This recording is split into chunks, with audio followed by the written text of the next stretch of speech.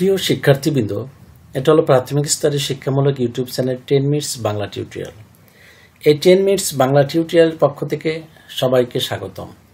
আবারও তোমাদের সামনে আরও একটি নতুন ভিডিও নিয়ে হাজির হলাম। আজকের পাঠ শ্রেণী পঞ্চম, বিষয় প্রাথমিক বিজ্ঞান, অধ্যায় চতুর্থ, পাঠের ধরন সৃজনশীল প্রশ্ন ও উত্তর। প্রাথমিক বিজ্ঞান পঞ্চম শ্রেণী। আজকে আমরা পঞ্চম শ্রেণী বিজ্ঞান বিষয়ের চতুর্থ অধ্যায়ের 15টি সৃজনশীল প্রশ্ন ও তার উত্তর নিয়ে পর্ব 8 এর পূর্ণাঙ্গ আলোচনা করব। তাহলে বন্ধুরা, তোমরা যারা আমার চ্যানেলটি দেখছো আর এখনো সাবস্ক্রাইব করোনি, তারা এখনই সাবস্ক্রাইব করে নাও। সেই সাথে লাইক, কমেন্ট ও বন্ধুদের সাথে শেয়ার করো, কারণ তোমাদের বেশি বেশি সাবস্ক্রাইব, লাইক, কমেন্ট ও শেয়ারই আমাকে নতুন নতুন ভিডিও বানাতে উৎসাহ প্রদান করে। আর কথা না বাড়িয়ে তাহলে শুরু করা যাক। আজকে আমাদের প্রথম প্রশ্ন, বায়ুর কোন উপাদানটি আগুন নেভাতে সাহায্য করে? ইউরিয়া সারের মাধ্যমে গাছের বৃদ্ধিতে আমরা বায়ুর কোন উপাদানকে ব্যবহার করি? একজন মাঝি কিভাবে বায়ু প্রবাহ কাজে লাগায় তা একটি বাক্যে লেখো। দৈনন্দিন কাজে বায়ু প্রবাহের দুটি ব্যবহার লেখো। তো দেখো বন্ধুরা, আমাদের প্রশ্নের প্রথম অংশ দেখো, বায়ুর কোন উপাদানটি আগুন নেভাতে সাহায্য করে? বায়ুর কার্বন ডাইঅক্সাইড নামক উপাদানটি আগুন নেভাতে সাহায্য করে। ইউরিয়া সারের মাধ্যমে গাছের বৃদ্ধিতে আমরা বায়ুর কোন উপাদানকে ব্যবহার করি? ইউরিয়া সারের মাধ্যমে গাছের বৃদ্ধিতে আমরা বায়ুর নাইট্রোজেন উপাদানকে ব্যবহার করি। একজন মাঝি কিভাবে বায়ু প্রবাহকে কাজে লাগে তা একটি বাক্য লেখো। দেখো, একজন মাঝি বায়ু প্রবাহকে কাজে লাগিয়ে পাল তোলা নৌকা চালায়।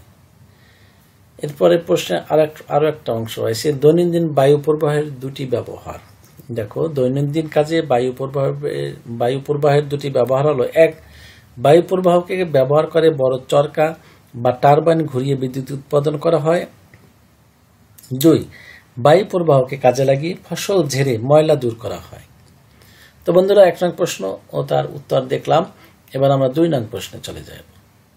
2 নং প্রশ্ন দেখো, ধূমপান ক্ষতিকর কেন? পরিবেশের উপর বায়ু দূষণের দুটি প্রভাব লেখো। বায়ু দূষণ রোধে দুটি করণীয় লেখো। আচ্ছা দেখো, ধূমপানের ফলে যেমন কাশি, হাঁপানি, ব্রঙ্কাইটিস, ফুসফুসে ক্যান্সার ইত্যাদি রোগ হতে পারে। এসব কারণে ধূমপান ক্ষতিকর। প্রশ্ন ছিল ধূমপান ক্ষতিকর কেন? দেখো, ধূমপানের ফলে যেমন কাশি, হাঁপানি, ব্রঙ্কাইটিস, ফুসফুসের ক্যান্সার ইত্যাদি রোগ হতে পারে। এসব কারণে ধূমপান ক্ষতিকর। পরিবেশের উপর বায়ু দূষণের দুটি প্রভাব লেখো। দেখো, পরিবেশের উপর বায়ু দূষণের দুটি প্রভাব হলো, 1. পৃথিবীর উষ্ণতা বৃদ্ধি পাচ্ছে। 2. অ্যাসিড বৃষ্টি হচ্ছে। এরপরে প্রশ্নের দেখো শেষ অংশে বায়ু দূষণ রোধে দুটি করণীয়।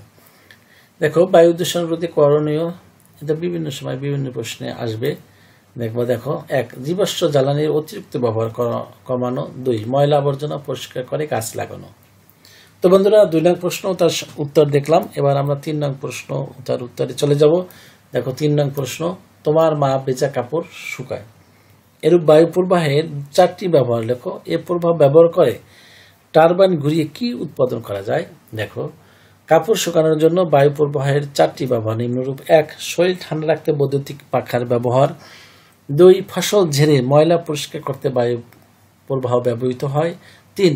পালতোলা নৌকা চলতে সাহায্য করে। 4. ভেজা চুল শুকানোর জন্য হেয়ার ড্রায়ারের ব্যবহার। এ প্রবাহ ব্যবহার করে টারবাইন ঘুরিয়ে বিদ্যুৎ উৎপাদন করা হয়। এটা হলো শেষ অংশ। এ প্রবাহ ব্যবহার করে টারবাইন ঘুরিয়ে কি উৎপাদন করা হয়? এ প্রবাহ ব্যবহার করে টারবাইন ঘুরিয়ে বিদ্যুৎ উৎপাদন করা যায়। তো বন্ধুরা, 3 নং প্রশ্ন ও তার উত্তর দেখলাম। এবার আমরা 4 নং প্রশ্ন ও তার উত্তর দেখব।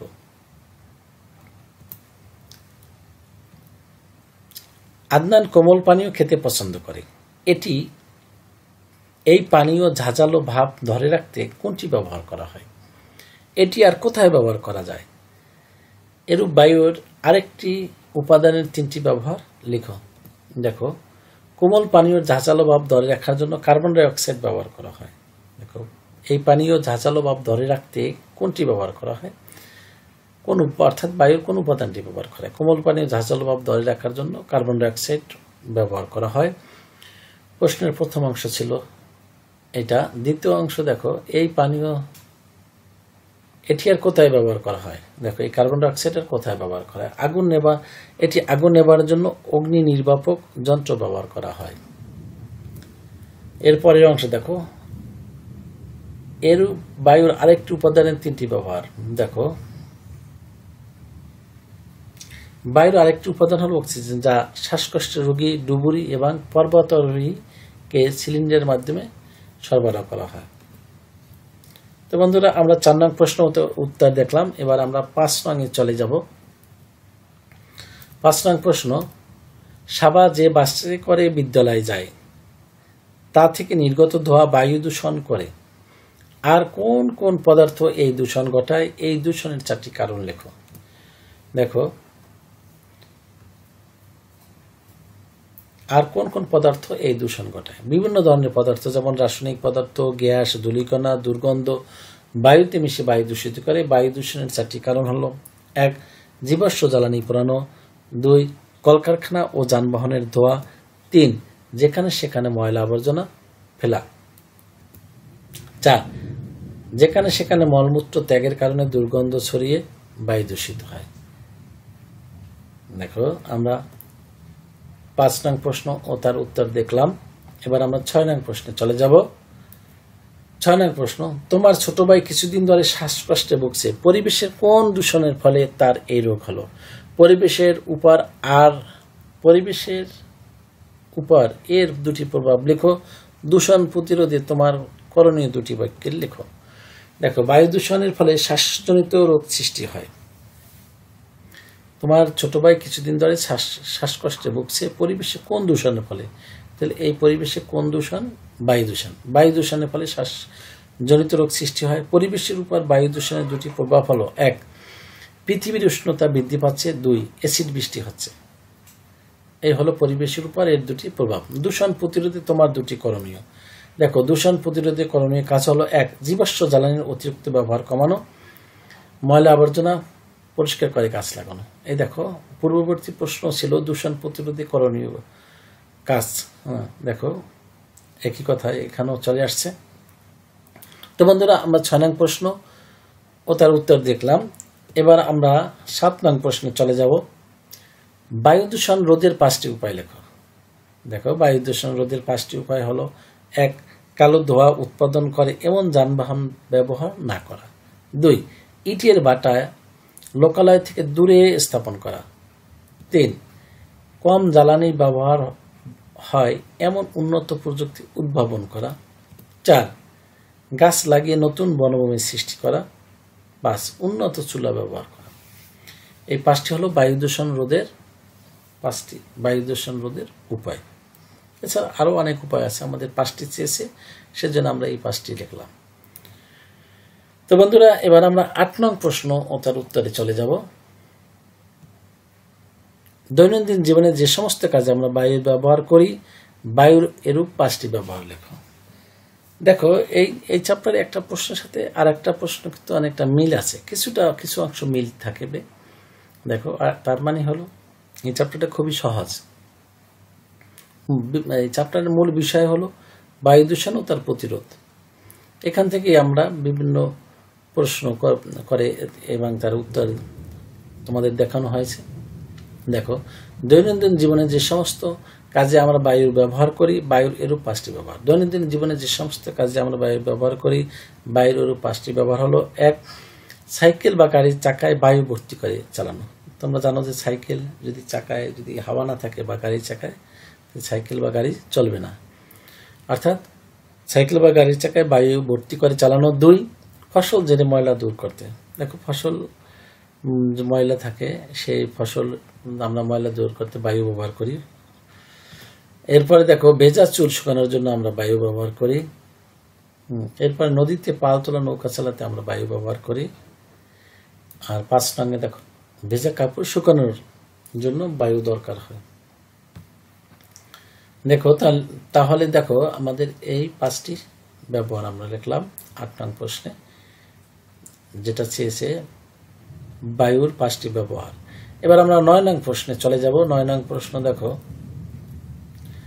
বায়ু কি? অক্সিজেন সিলিন্ডারের প্রয়োজনীয়তা 4টি বাক্যে লেখো। দেখো, খুব ভালো প্রশ্ন। পৃথিবীকে ঘিরে থাকা বর্ণহীন, স্বাধীন, গন্ধহীন, গ্যাসীয় মিশ্র পদার্থই হলো বায়ু। দেখো, বায়ু কি? পৃথিবীকে ঘিরে থাকা বর্ণহীন, গন্ধহীন, স্বাধীন, গন্ধহীন, গ্যাসীয় মিশ্র পদার্থই হলো বায়ু। এরপরের অংশে ছিল, প্রশ্নের পরবর্তী অংশে ছিল অক্সিজেন সিলিন্ডারের প্রয়োজনীয়তা 4টি বাক্যে লেখো। অক্সিজেন সিলিন্ডারের প্রয়োজনীয়তা 4টি বাক্য হলো: 1. ডুবুরিরা যখন নদী বা সমুদ্র নিচে কোনো কিছু সন্ধানে ঘুরে বেড়ান তখন অক্সিজেন সিলিন্ডারে অক্সিজেন ব্যবহার করেন। পর্বতারোহী ভূপৃষ্ঠ থেকে যতই উপরে উঠে অক্সিজেন পরিমাণ ততই কমতে থাকে, তাই তারা অক্সিজেন সিলিন্ডার ব্যবহার করেন।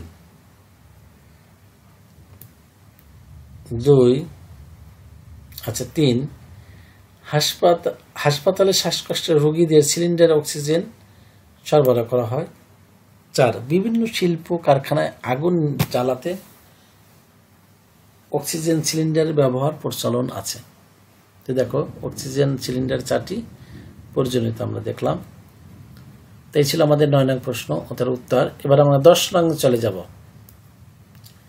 তোমার গ্রামে বায়ু দূষণের যে যে কারণ তুমি লক্ষ্য করছো সেগুলো 5টি বাক্যে লেখো। দেখো বন্ধুরা, খুবই সহজ কিন্তু এই চ্যাপ্টারটা। একটা প্রশ্নের সাথে আরেকটা প্রশ্ন কিন্তু বেশিরভাগই কিন্তু মিলে যাচ্ছে।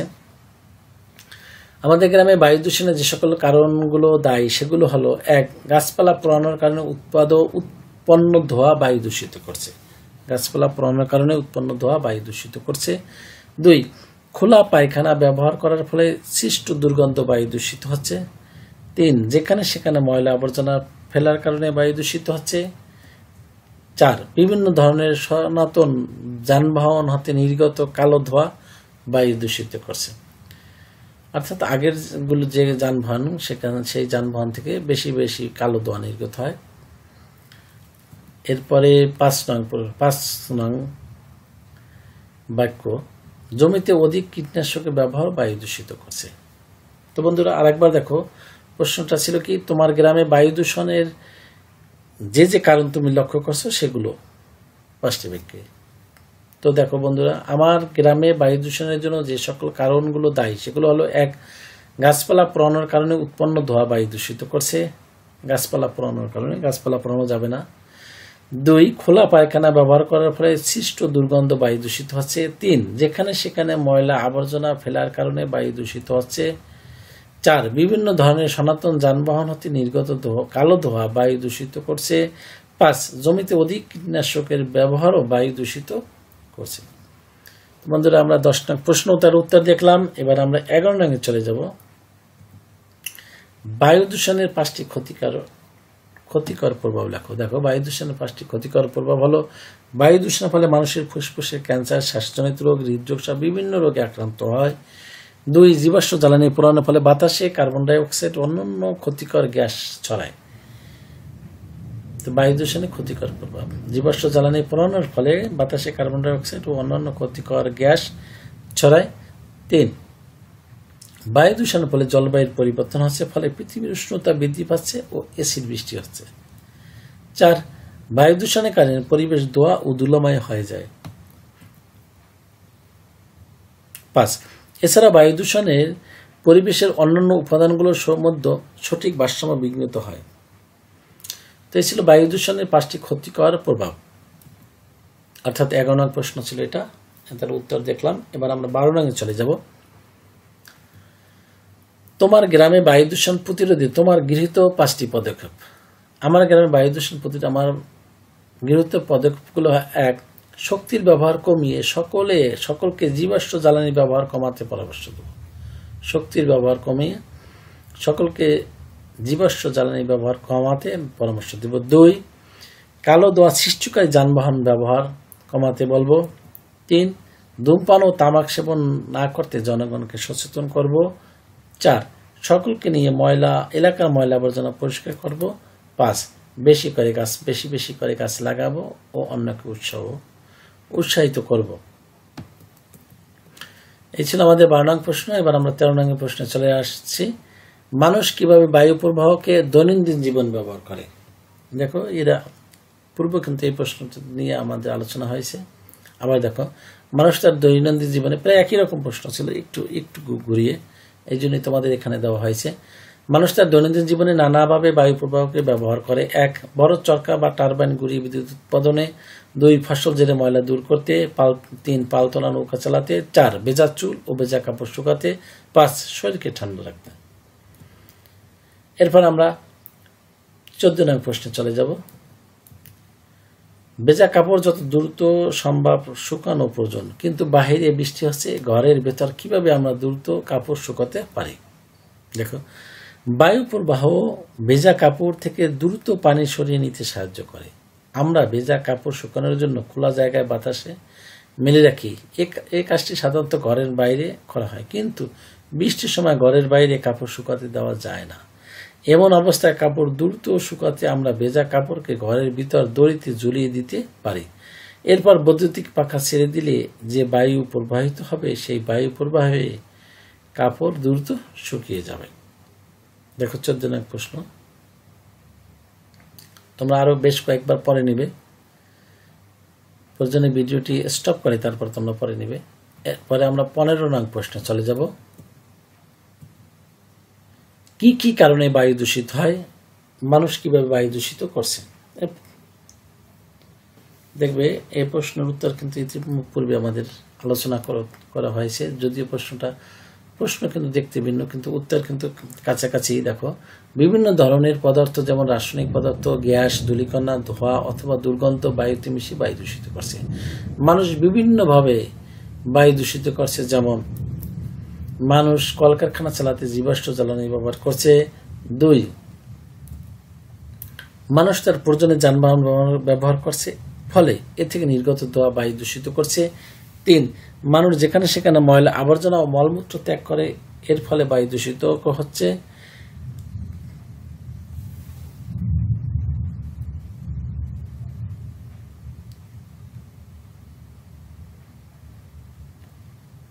দেখো ইউরিয়া সার প্রস্তুতিতে বায়ুর কোন গ্যাসটি ব্যবহার করা হয়। ইউরিয়া সার প্রস্তুতিতে বায়ু নাইট্রোজেন।